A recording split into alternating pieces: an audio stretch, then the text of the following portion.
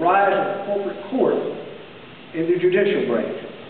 In Bush v. Gore, remember 5 justices on the Supreme Court intervened in the 2000 presidential election to halt the counting of more than 100,000 ballots in Florida, thus delivering the presidency to the preferred candidate of America's largest corporations, like Enron, Halliburton, ExxonValdez, Blackwater, AIG, and Goldman Sachs. These corporations proceeded to shape public policy by promoting financial deregulation, privatization and spread of corporate welfare, the contracting out of warfare, and the creation of what economist James Galbraith has called a predator state.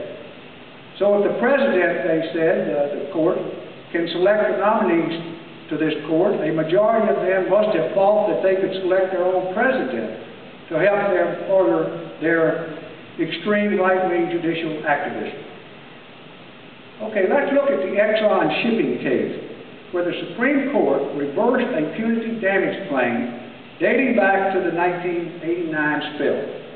The jury awarded the plaintiff fishermen and nearby residents $287 million in actual damages and another $5 billion in punitive damages and punishment for Exxon's corporate recklessness of having a ship captain in charge of that ship who had a known alcohol problem, who had 5 double vodkas in a bar before he left Valdez that night, and then he left the bridge in charge of a junior officer who was not familiar with the navigation in Prince William Sound.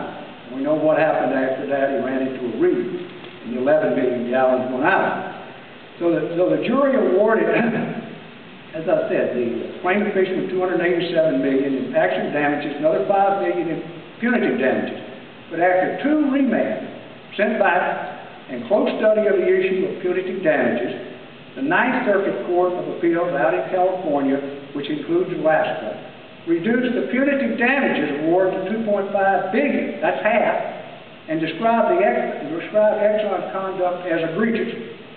Well, the Supreme Court is not going to have any of this. The pared-down judgment stuck in the craw of 5 of the justices, Roberts, Kennedy, Souter, and Scalia. In 2008, this block reduced the punitive damage award from $2.5 billion to $507.5 billion. Indeed, the only thing that stopped them from deleting the award altogether was that they were 1 vote short of being able to find that a corporation is not responsible for the reckless acts of its own managers acting in the scope of their